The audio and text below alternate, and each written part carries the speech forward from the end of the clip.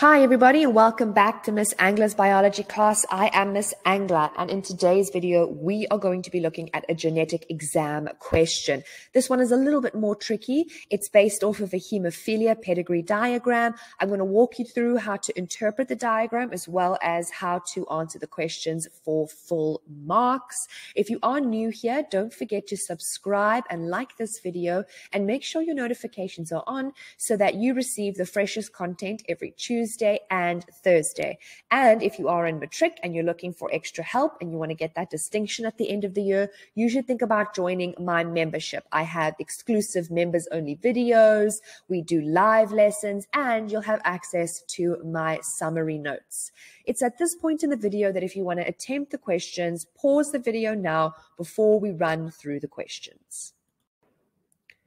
So let's get into breaking down this question. Now, the question says that the pedigree diagram below shows the inheritance of hemophilia in a family, and the allele that causes hemophilia is an allele found on the X, small h, and the normal allele is X, big H. Now, what they're expecting you to know here is two things. One, they expect you to know that hemophilia is sex-linked, and the clue that this is sex-linked is because it's on the X chromosome. And the second thing that they expect you to know is that it is recessive, which is what they've shown over here, where we have the lowercase h. And they expect you to know that. Sometimes they won't even give you this information in exams. They want you to know this already, and you will need to provide these alleles without being prompted. Now, my advice to all matrics, whether you are an A student or a D student, and you're getting 80% or you're getting 40 and 30%, is that you always need to go through your pedigree diagram and fill in every single person's set of alleles. Now, you probably think, wow, that's really time consuming, but you've got to see the bigger picture.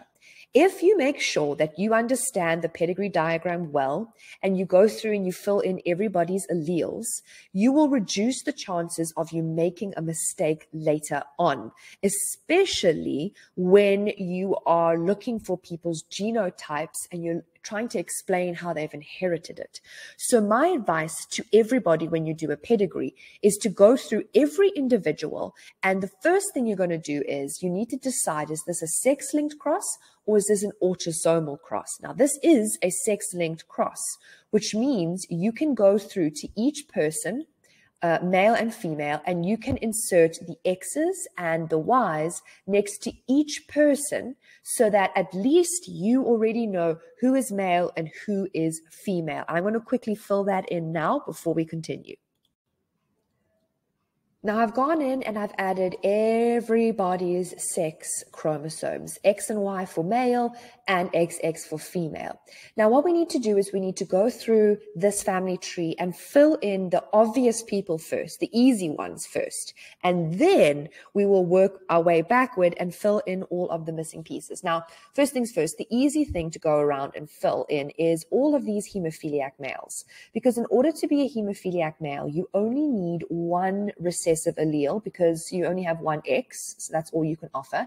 So that means that all of these males that are colored in, so these are these squares that are colored in black, they each have a lowercase h on all of their X's, right?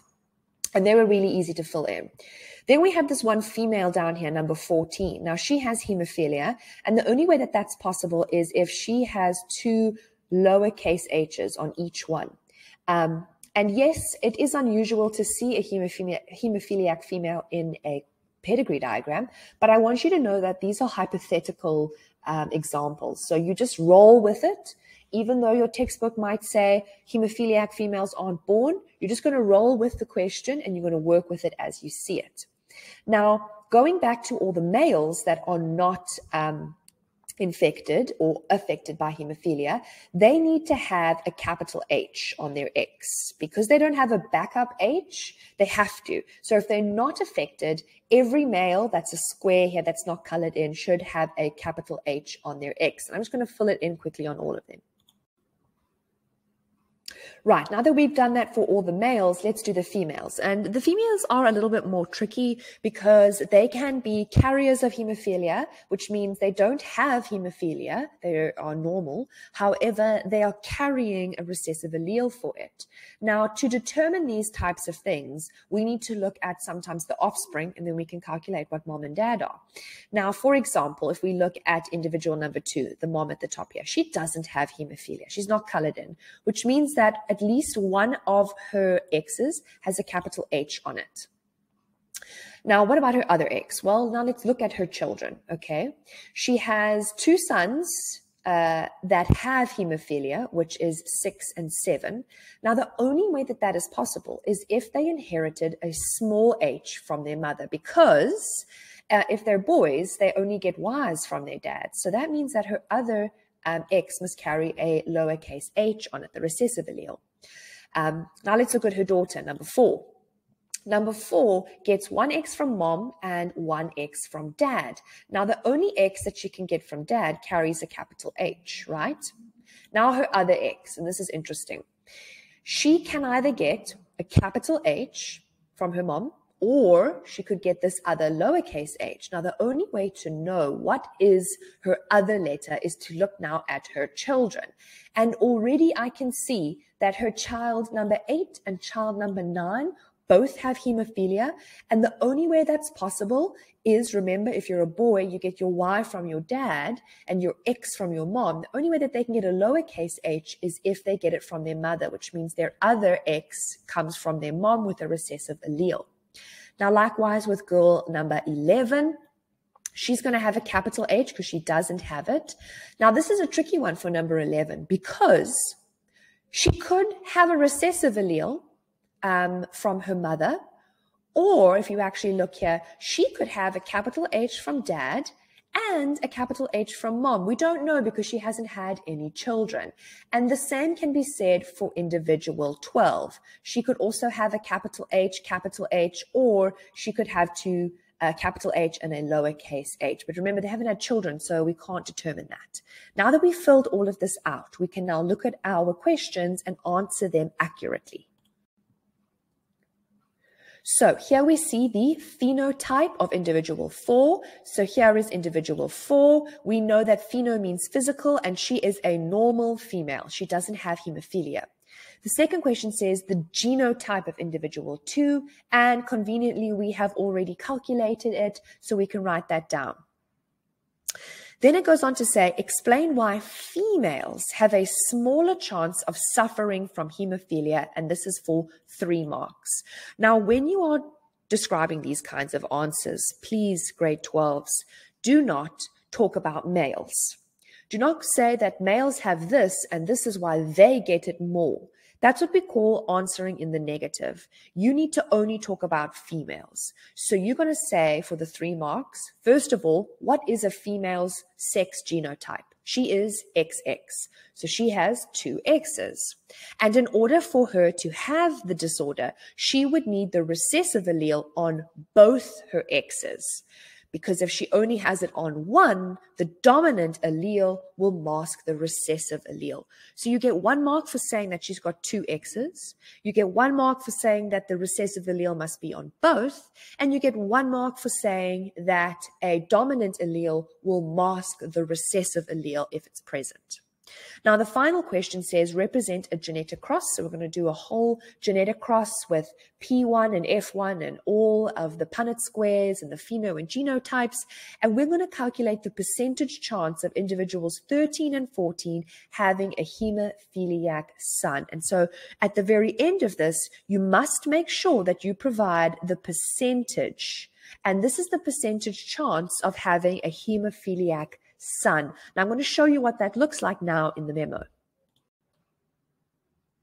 Now here is the memo as we discussed, but I want to just bring your attention to the Punnett square and the genetic cross at the bottom here and how we actually plan it all out.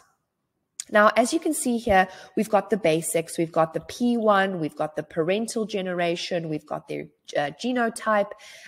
We then write gametes and we put our gametes down and we put our Punnett square, and you'll see you get 1 mark for each of those. And then you'll notice at the bottom here, we are doing the pheno and genotype. And specifically, there's something called a compulsory mark here, which means that you have to get this right. Otherwise, you can't get 7 out of 7. You'll just get 6. And so when we do the calculations, as you can see here, we've got 2 females that are normal. Okay, they don't have the disorder. And then we have 2 males that do have the disorder. So when we do the genotype and the phenotype, we need to provide a percentage. Specifically, the question's asking for the phenotype percentage. And in this example, there is a 50% chance of there being a hemophiliac son, or 2 out of 5. Remember, we don't want to leave it as a fraction. We want to make it a percent. Now, for those of you who are new to these kinds of memos, I just want to bring your attention to this bottom bit over here. You see it says you get 1 mark for saying P1 and F1 and 1 for meiosis and fertilization. That's what they mean over here with these like curly brackets. Those are saying together you get a tick for each of them. But in this particular question, you can get a maximum of 6 for the working out, but the 1 compulsory mark is this one down here, giving us the percentage chance. Now, if you'd like this video, don't forget to give it a thumbs up and subscribe, and I will see you all again soon. Bye.